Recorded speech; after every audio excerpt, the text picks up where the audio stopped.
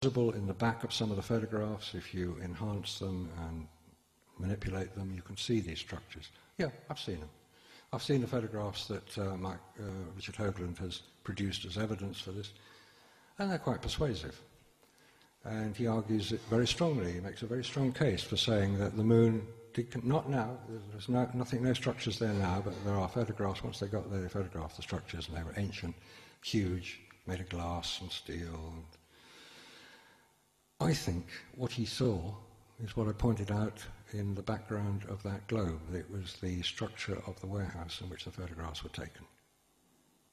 Now, that's not been considered, and it's a bit ludicrous, but there's more and more convincing evidence coming out as people are investigating some of the simulation photographs which are known to have been taken, there's no secret about it, and matching them up with lunar photographs and saying, look, the background is the same.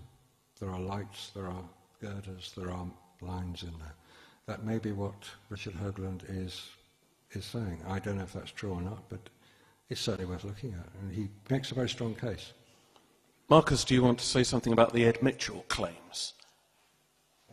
Ed Mitchell, of course, was one of the astronauts who's claiming that they did find evidence of ETs on the moon. Oh. This is an astronaut. Have you got anything to say about that? Well, yes, it goes... there's a famous story about Neil Armstrong, whose reported conversation to Houston was censored, for want of a better word. And the conversation goes something like this. Houston, which is what you call mission control. Houston, they're big, they're looking at us, they're over the ridge. My God, their technology, they could destroy us. Words to that effect. He's looking at UFOs, watching them on the moon, and compared to them, their craft is puny and insignificant. That's the story. Ed Mitchell says similar things, that this ET is out there, but we're not allowed to talk about it because it would disturb too many people to consider that we're not alone. He's a man Ed Mitchell has spent his life researching that type of consciousness. Because the actual recording of Ed Mitchell's conversations with Houston, Neil Armstrong's conversations, don't actually exist in the transcripts, I can't give very much credence to it. It can only go on the evidence. It would be great if there was ET. Wonderful. But there's no evidence for it. There's nothing which can be supported. It's a brilliant form of disinformation. By saying that Neil Armstrong said he saw them on the moon, it makes you immediately believe he must have been there to see them.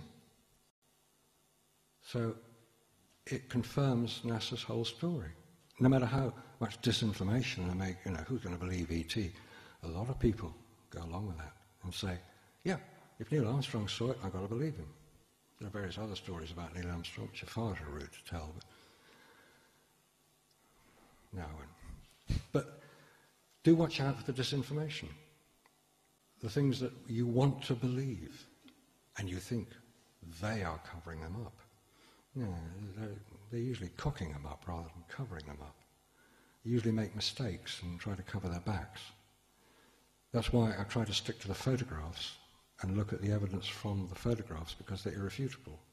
These are signed NASA.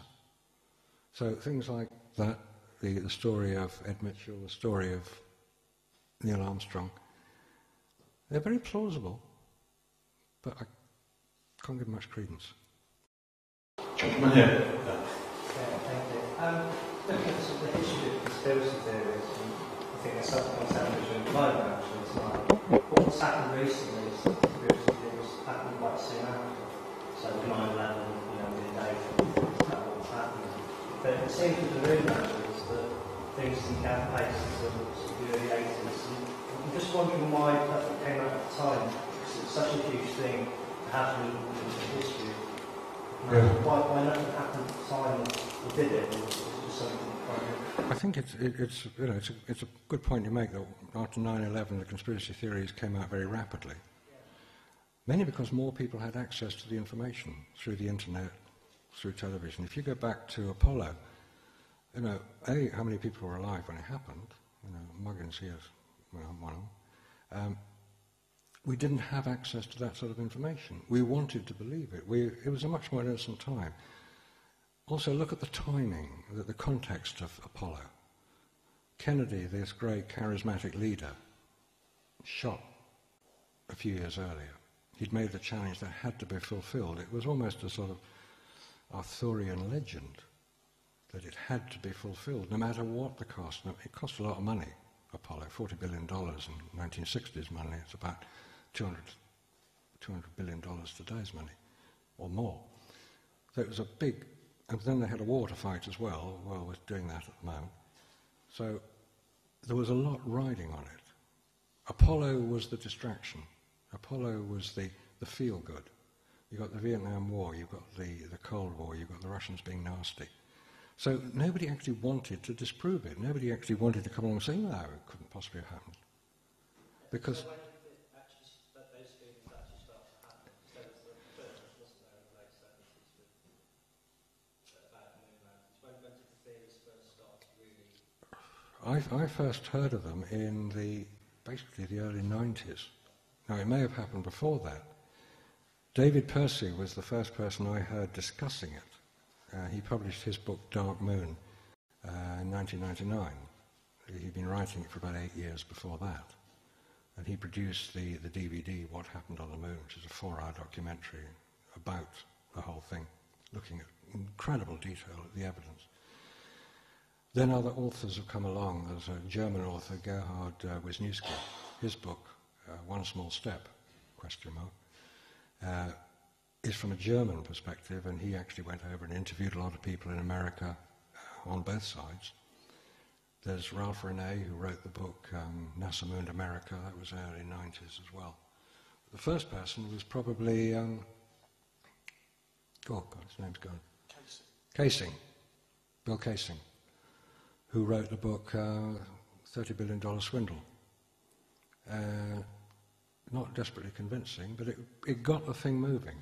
And what really put it into the public consciousness was the Fox TV special, Conspiracy Theory, Did We Land on the Moon, transmitted in 2001. And that was repeated about 3 months later when everybody got super upset about it. All the Phil Platts of this world, of badastronomy.com, if you want the skeptics version of it all, who were poo-pooing it. So there's a big fight going on all the time.